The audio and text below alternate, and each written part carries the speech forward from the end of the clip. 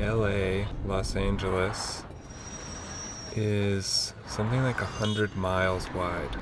It's a place where you can find anything you want to find, whether that's a group of people that you click with, or a certain type of food, or a certain community, whatever you are looking for.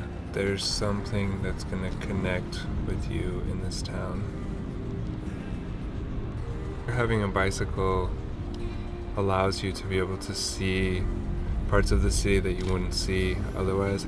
I think a lot of people in LA get in their cars and they're driving A to B, and that drive is usually so stressful and taxing that they're not going to go out exploring in their car. I mean, that's sort of a lost art.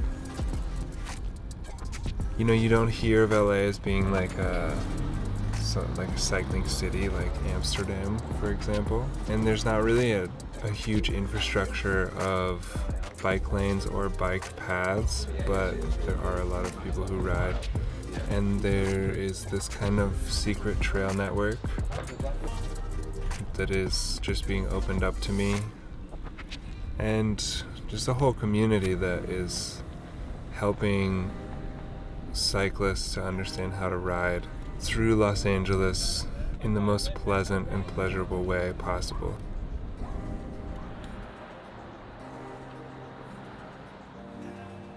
The east side, which is personally my favorite side, it's a bit of a mix, more of a mixed bag. You know, you get people from all over the place and different cultures.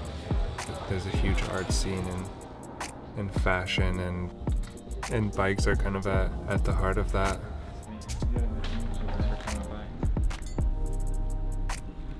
Riding up to Griffith Park was the first ride that I really did on the east side of LA.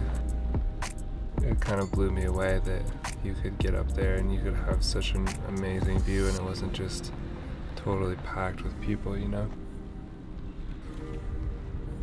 30 minutes out of town and you can be on trails that make you feel like you're in the middle of nowhere.